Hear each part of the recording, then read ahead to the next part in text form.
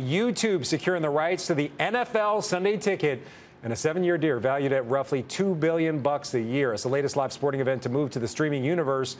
Shares of YouTube parent company Alphabet sinking 2% today, with other streamers also closing in the red.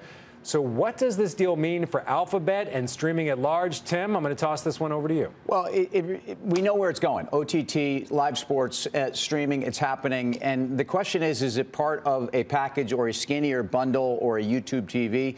Or where it's really potentially attractive for YouTube is in a standalone, and where they can actually, that's going to justify, a standalone spinoff, or just a standalone service and exclusivity. Okay. So to the extent that you can just sign up for that and have that access, I think is where possibly YouTube takes on even more subs, and it may be worth 1.5 to 2 million subs.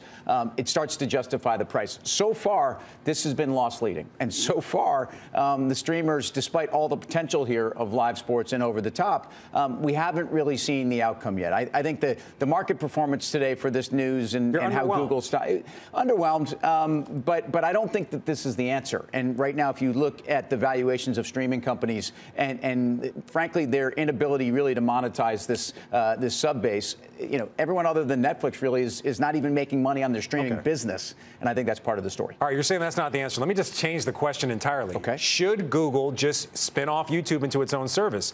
I don't know about you, but I listen to about half the music I listen to on YouTube. I watch maybe a third of everything I watch on YouTube. I'm a big fan of Skip Bayless and Shannon Sharp. All right, so it's my. I'm saying I watch their show on YouTube. I'd never watch it on the actual network it airs on. No, I get it. I watch it on YouTube. Yep. And I think if you look at the sum of the parts on Google, we've done this with YouTube over the years, and where they are in the valuation, I think there's intrinsic value in terms of YouTube and spinning it out. In this market, at this multiple, no way. And I think there's still a lot more growth here and where we are in the cycle. I like what they're doing here, and they are going to compete. And why wouldn't they compete head on with Amazon?